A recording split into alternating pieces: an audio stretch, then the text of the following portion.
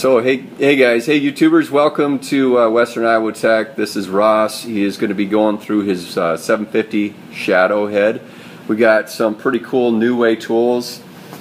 I'm using multi-angle cutters. He just got done selecting the pilot. Ross, you want to hold up that pilot? And we're going to start on the intake valves.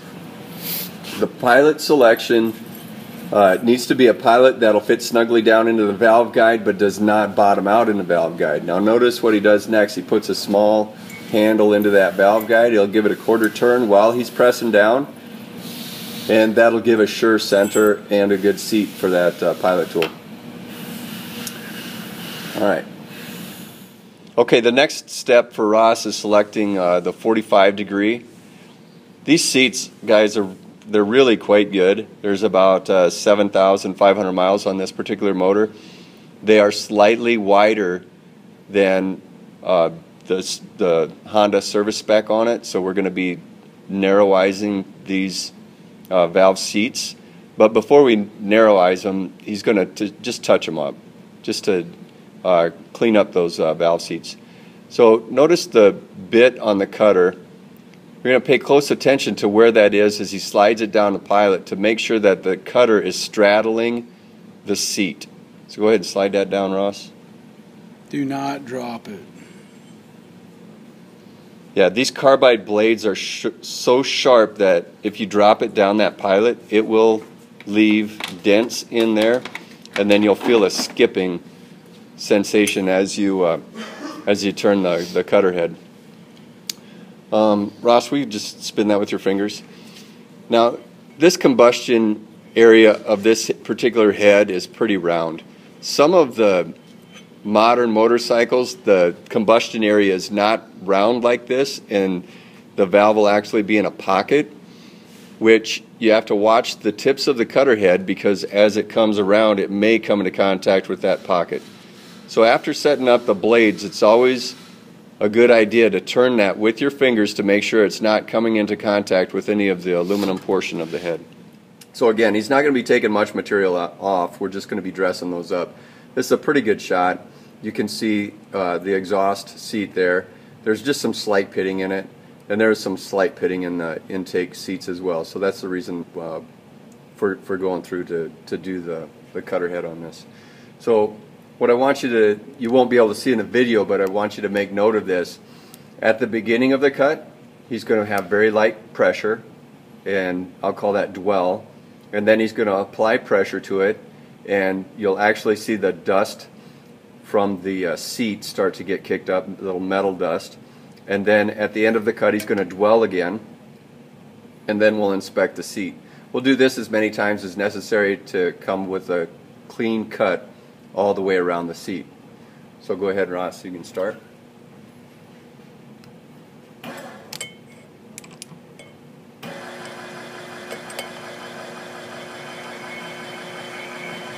Okay, now he's starting to put pressure on it. And then he'll dwell, and then pressure off. Okay, he's going to swing the cutter or the drive motor out of the way so that it doesn't bump the cutter head and give him an opportunity to drop that. Because remember, we said if you drop that, it will put marks in the seat. Now I'm going to put my light on here, and hopefully that doesn't drown that out too much. Let me back that off a little bit. Alright, so you can see the metal dust from the initial cut, and see how shiny that seat is? This Neway just does an incredible job of cutting that. Now I'm going to step around. I'm going to take a close look at that. And inspecting for a cut all the way around, and that the width of the seat is proportionate all the way around. On motors that have more wear to them, the seat might look like it's been cut more on one side than the other, which happens, that sometimes they wear more on one side than the other. Be sure and inspect your valve guides if that's the case. Alright, Ross, you want to show the cutter head and what you just did with the cutter head? Okay, those blades will fill with dust. Move up just a little bit right here. Perfect. those blades will fill with dust, so when he puts his cutter head back onto the seat, if he does not sweep that off, that'll get trapped between the cutter head and the seat, and it could actually leave a score around there. So it's imperative that every time before making another cut, you sweep those off and clean those off. As well, the seat needs to be swept off. So he'll use that same broom or compressed air to clean that area up. Okay, the next cut is going to be the top cut. Top cuts are typically between 50 and 33 degrees. This particular cutter head is 30 degrees. So Ross is going to slide that down the pilot carefully, and then he's going to check for alignment, again making sure that he's not coming into contact with the head anywhere, and that the 30 is straddling. Okay, Ross has taken the time to set one carbide blade to the correct depth. His finger's pointing at it right now. So he's going to show you how simple it is to set the depth. After you set the depth on the first one, then you can mimic it with the rest of the blades. So all he's going to do is loosen the set screw, slide it to the depth that he wants, and then tighten the set screw.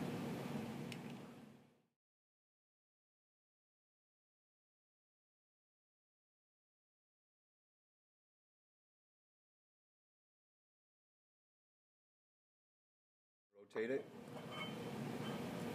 Remember, it was making contact with that raised area by the spark plug threads before. There's plenty of clearance now. Yep. Okay.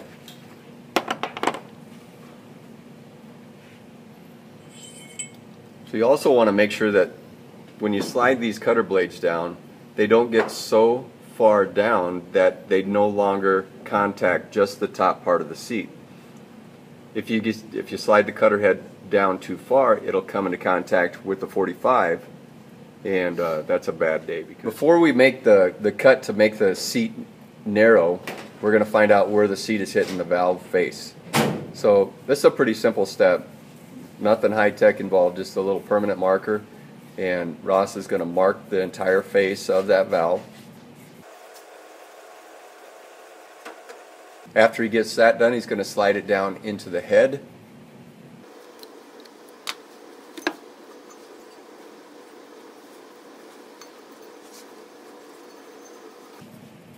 And from here he's going to rotate it a little bit, and it'll wear the ink off of the area of the seat that's coming into contact with the valve face.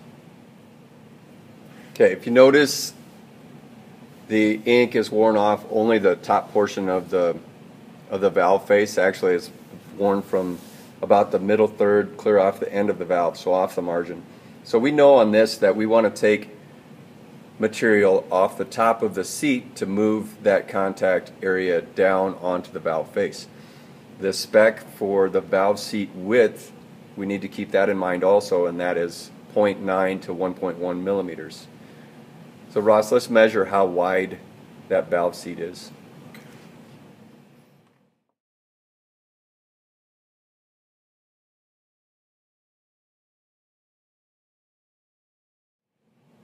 You measure the width of the valve seat. We'll see how much we have to grind off the top of it.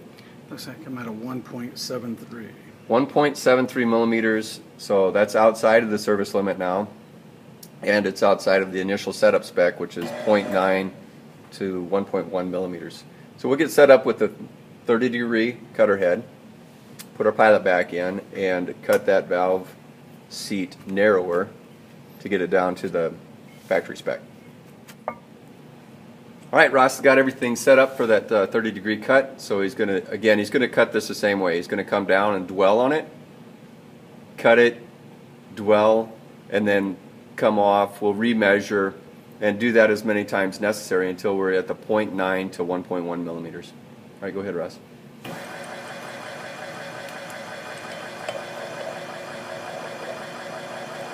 Pressure.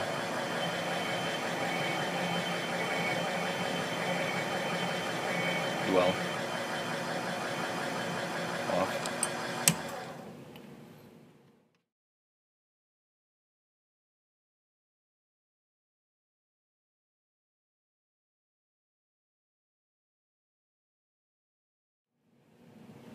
All right, we are right in the center of the spec right now, so that cut is done. We'll verify that it's making contact at the proper position of the valve face, and then move on to the other valves.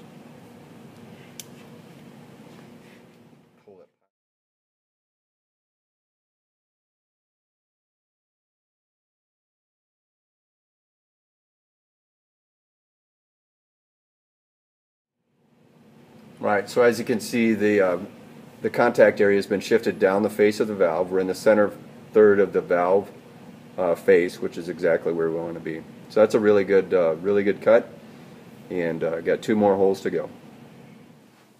All right, guys, let's wrap it up. In summary, I want to go over a few key points. First thing, before you start working on it, make sure you get safety. You only get 2 eyes. Save them for the rest of your life. Flip down the visors, put your safety glasses on, be safe out there.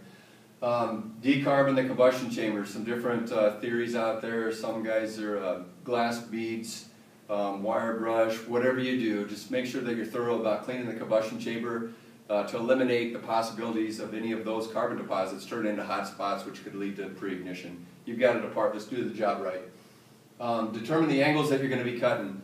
Of the heads that we just got done cutting in this unit, we did some Suzuki stuff, some Honda stuff, Yamaha stuff. The top angle cut was from 15 to 33 degrees on all of those, so therefore that range of the top cut. All of the seats that we did were 45. I do know that there's some 46 angle seat cuts, interference seats. But everything that we did was 45 degrees, so we knew that ahead of time. And then the bottom cuts 60 degrees. So make sure you have the angles of the cutter heads that you're going to be using.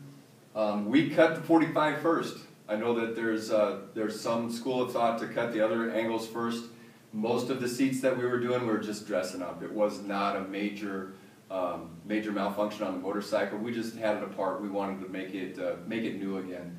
So we cut the 45, just dusted that off basically, and then determined where it was contacting on the valve itself. Most of the time, this is just generic, but most of the time you're looking for that center third for your contact area on your valve face. If it is riding high on the valve, cut the top cut. That will move the contact area down. Make sure you maintain the manufacturer's width of the seat while you're shifting that around. And in the same token, if that seat would have been contacting too low on the surface area, we would have cut it with the 60 to bring that seat back up, which when you bring it up, you move it up on the valve face. So just be conscious of where it's making a contact. There's a product called Prussian Blue, which a lot of engine builders will use for the valve faces. Great product. We use Magic Marker in the video, which is very accessible and still gives us the contact area, which is the main thing that we were looking for. So after making the narrowing cuts, ensure that it's in that spec. Most of the heads that we were doing, smaller valves, it was 9/10 to 1.1 millimeter. So we wanted to make sure that we hit that range. The seats will get wider as the motor wears, so keep that in mind. You might want to go closer to that 9/10 area. As far as lapping valves, guys, make sure you read the specific owner's manuals. If it's a Stellite or a nitrate-coated valve, you're not going to want to lap it. This Neway cutter system that we've used, the seats are incredible. I hope that shows up well for you in the video, but you can see it almost looks like a mirrored finish on there. They're just really nice seats. A few moments of running in and any imperfections are taken up. One thing that we didn't show on the video that you might want to try, carburetor cleaner or contact brake cleaner. As a liquid test, you can squirt that into the port, cover the valve head after the head has been reassembled. You shouldn't have any leakage coming through there. If there is a little bit, you may want to tap on that valve to open and close the valve under spring pressure to help to seat that in. I hope this is educational for you and you're able to apply that, and keep building, guys.